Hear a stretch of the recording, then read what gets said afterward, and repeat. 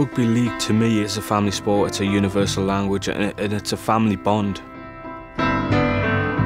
There's great rivalry between towns and teams, but at the end of the day we all love the game and it brings us all together. It's awesome to be a part of any sport, but especially this sport.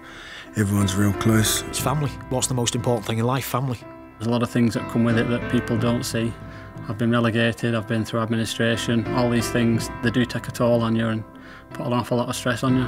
I've suffered from depression for 12 years and 2.5 years ago I was borderline suicidal. A phone call to a friend stopped me doing something stupid. The biggest killer of young men in this country is suicide. One thing can just throw them and hit them so hard. They reach desperation very quickly.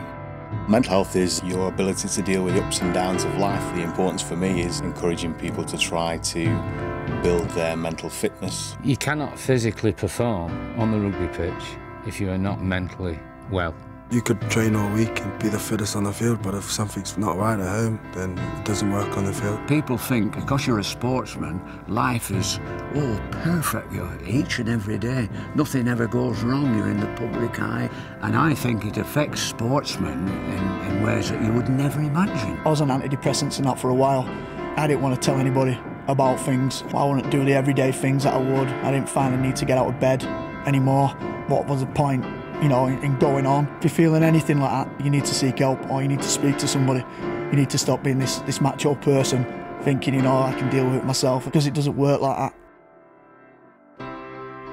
Those sort of feelings, or some people may be a bit embarrassed or a bit ashamed to actually say that I'm struggling here, I need a bit of help.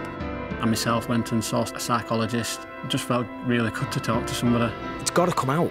You know, we've got to stop saying, oh, you know, don't cry, man up, all this rubbish. We've got to face the fact that there are guys from all ages that are suffering from depression, and it kills. Nobody is immune from hitting a hard time, but the secret is to go somewhere and talk to somebody and start getting it resolved.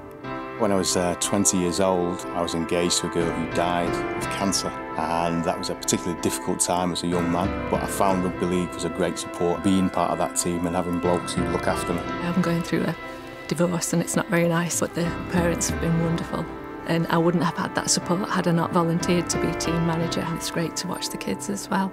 The buzz of watching these lads, what they get from the sport, that essentially to me is what rugby league is. You feel happy, especially if you're winning, or like sometimes you feel upset if you're losing, but you feel determined.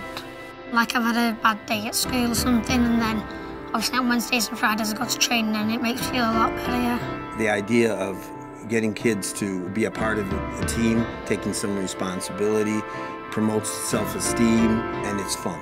And fun is really important in this stressful life we live. Just being with the lads, just having them there.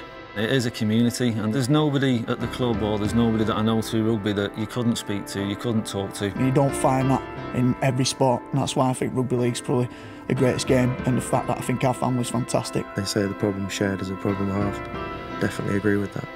I'm hoping that by doing this, if it reaches one person, that they go and talk to their coach, their friend, to their girlfriend, to their best friend, then that's what it's all about.